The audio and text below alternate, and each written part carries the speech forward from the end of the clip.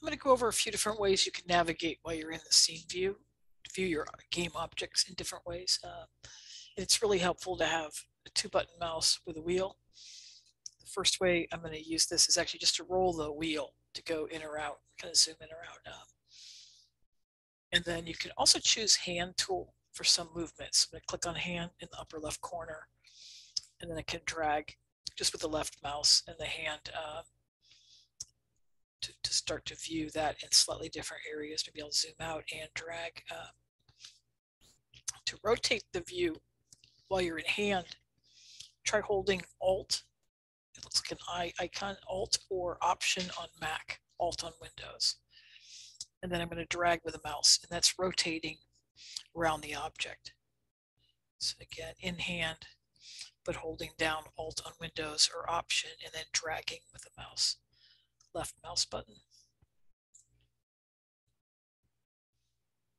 And then one of the ways you probably can get the most control is to navigate in first-person view, where you're simulating the player's view, as if they're moving through this almost like a first-person shooter game. And to do this one, you're going to press the right mouse button. So again, it's the right mouse button. And I can drag while I'm in that to rotate. But it's also going to activate that you can use keys as if you're playing the game. So for a lot of gamers, they're familiar with using W, A, S, and D. And the whole idea is as long as you're pressing the right mouse button, you can work with those keys. So W is moving in, A and D is moving left and right, S is pulling out. And again, this is all happening as long as I'm pressing the right mouse button at the same time. Q will pull up and E will pull down. And if you haven't used those keys a lot, or you're not a gamer already, they might sound arbitrary to say W, A, S, D. But once you see them on your keyboard, they're a little block.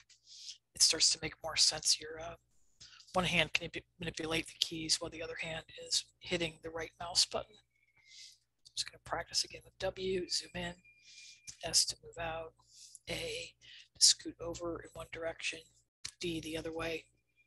You can use Shift along with these keys to move faster, like Shift A, Shift D is just moving more rapidly. And then again, Q is up, E is pulling down. So again, that's acting as if you're playing the game. So that's one of the best ways to move through your game environment.